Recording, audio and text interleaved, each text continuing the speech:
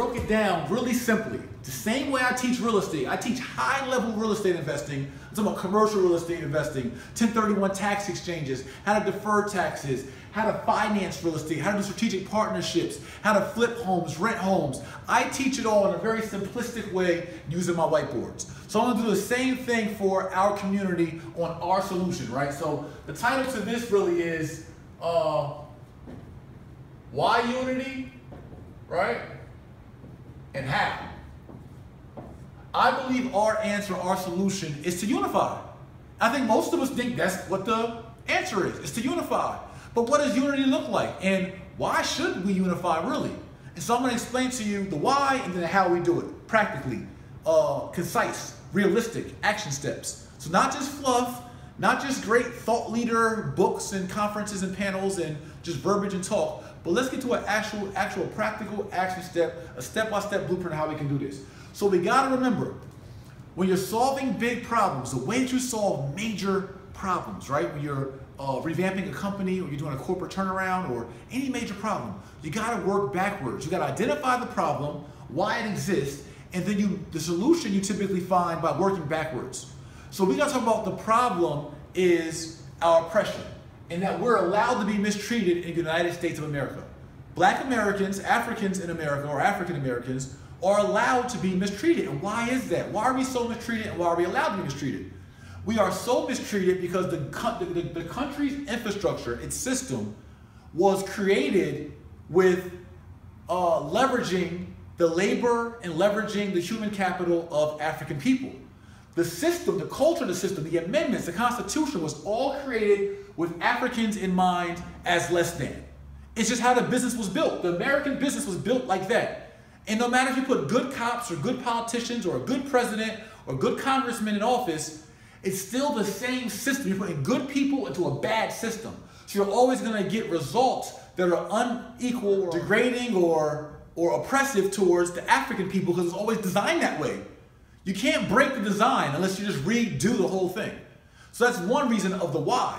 And how it's allowed to happen, right? And why it's allowed to happen is because Africans in America don't have some common things that every other nationality in America has. So when we look at Portuguese Americans, and I probably spelled that wrong, but that's okay. Italian Americans, Russian Americans, Irish Americans, Polish Americans, Japanese Americans, Chinese Americans, Korean Americans, Mexican Americans, even Native Americans. All these American subcultures have things in common that African Americans don't. And so because of those things, African Americans are allowed to be treated differently than everyone else. See, years ago during World War II, Japanese Americans were put into internment camps because America was scared that Japanese Americans were going to revolt during World War II. So they locked them all up and put them in camps. And that was a human rights violation. For just 2 years, they put Japanese Americans in camps for no reason because they were scared of their revolt. So America had to pay restitution and reparation to the ancestors and descendants of those Japanese Americans for those 2 years of camps. America was held accountable in world court and to Japan because of that action, right? So the difference is Japan, Poland, Chinese, Korean, America has a responsibility to these countries. Where is it at?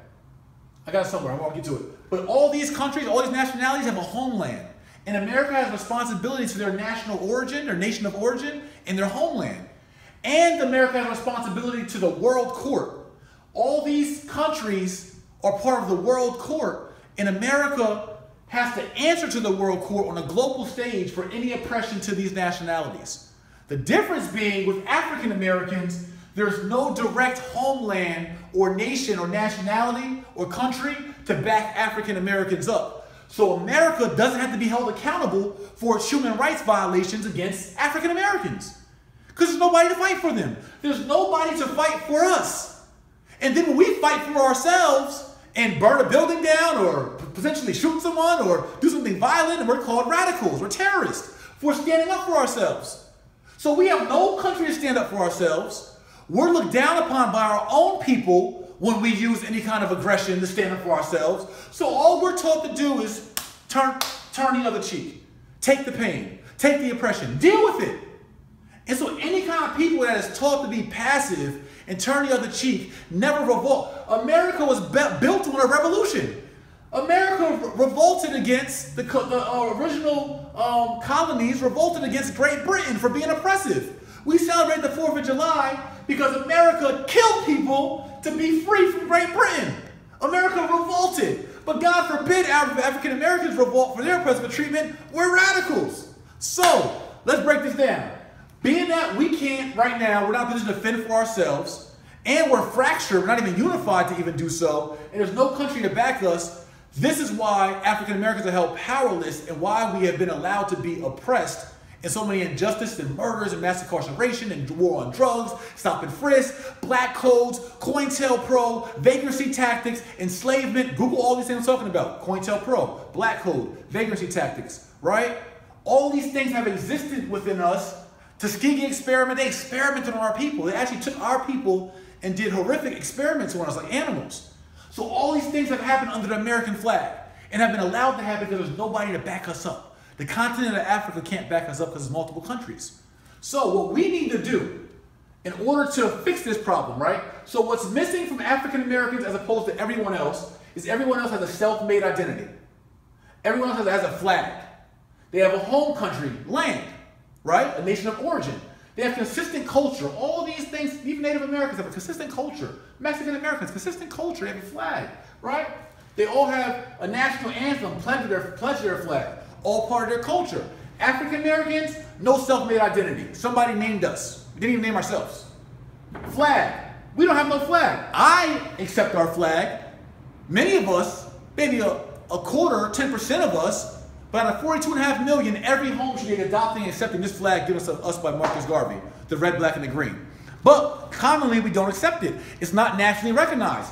Our flag, being that we built America, our flag should certainly be part of the national culture of America. I believe. I think that's fair. But until we unify, we can't make any kind of demand such as that.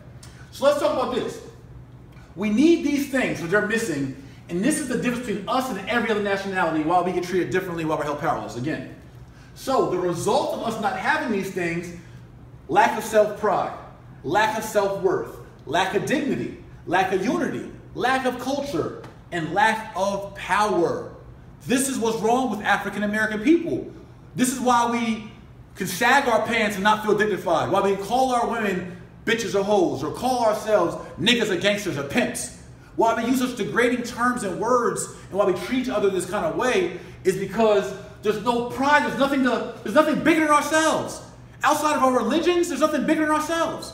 And as Malcolm X said, our greatest forefather, or one of our greatest forefathers at least, arguably the greatest, I think. So what he said in the ballot order bullet is we got to put our religions and our differences aside.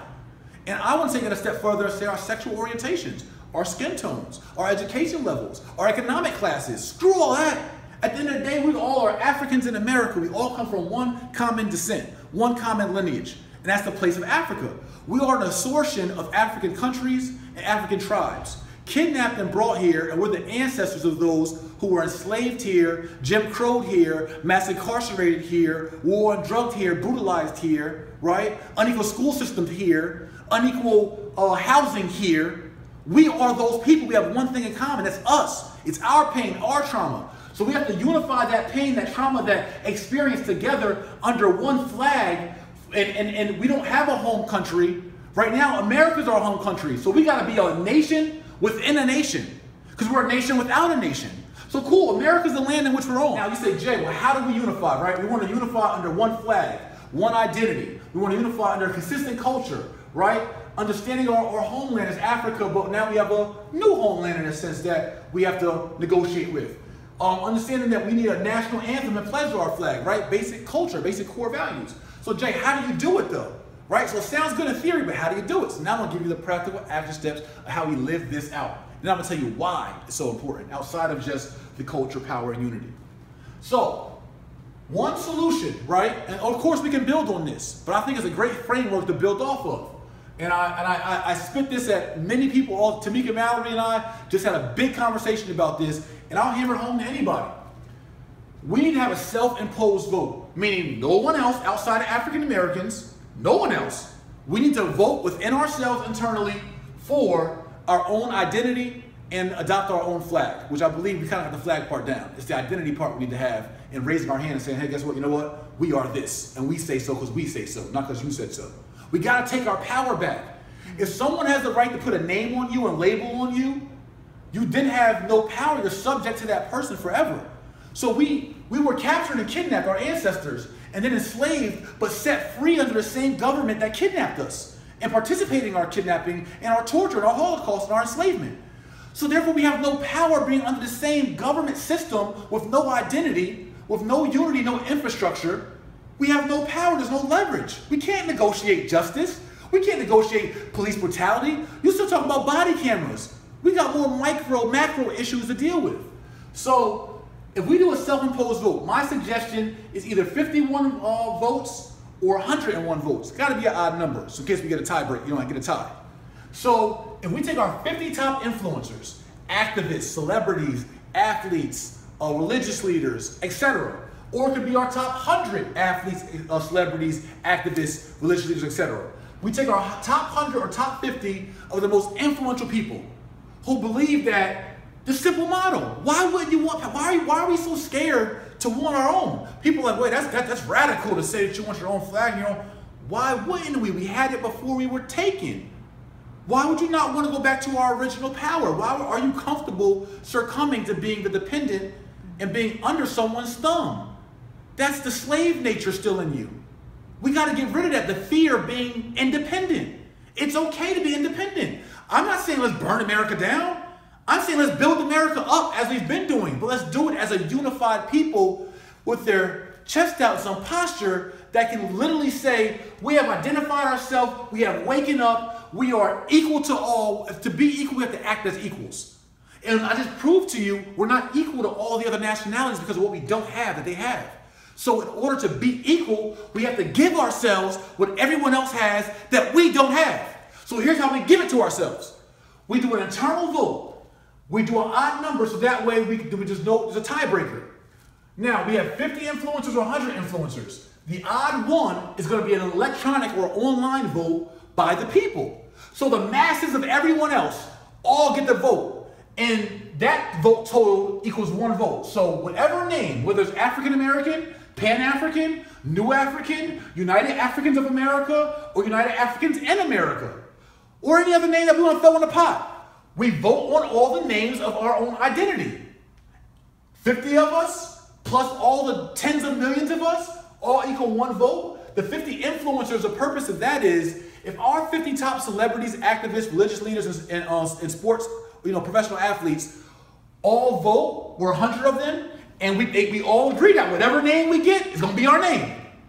And then we do this vote, their constituents, their followers, their supporters, their fans will all likely go along with what they say. So if all the general public gets a one vote, right? So everyone can still vote. Everyone has a voice. But we're going to give our leaders and influencers kind of like, they're kind of like delegates or super delegates. Like you look at like the Republican or Democratic conventions. These are like our big delegates, right? Because they have big constituencies. So we're going to give them a bigger say-so in a sense. But the people still get a vote, right? A tie-breaking vote in a sense. So we're going to have all of them vote, right? We put 3 to 5 or however many of the names, most common names that we refer by. The majority wins. Any tie will be brought back as a revote. And then on the qualifying names, and we'll revote on those names until we come up with one name that we all walk away with and put our fists in the air and be like, yo, we are now Pan-Africans in America. We are now New Africans in America. We're still just African Americans, but we decided for ourselves, not you. Or we're Africans of America. And that's what we'll be in. We'll be UAA, United Africans of America. And that will be our nationality, and nobody can take that from us. Now we go in history books as our own people. We'll make history together by simply doing it for ourselves, doing it for Marcus Garvey, doing it for Malcolm X, doing it for Dr. King, doing it for Rosa Parks, doing it for Harriet Tubman. Like, this is what they wanted. And we're in the information age. We have an opportunity to actually pull this off. Stop letting somebody else control us. We take our destiny into our own hands. We take our power back.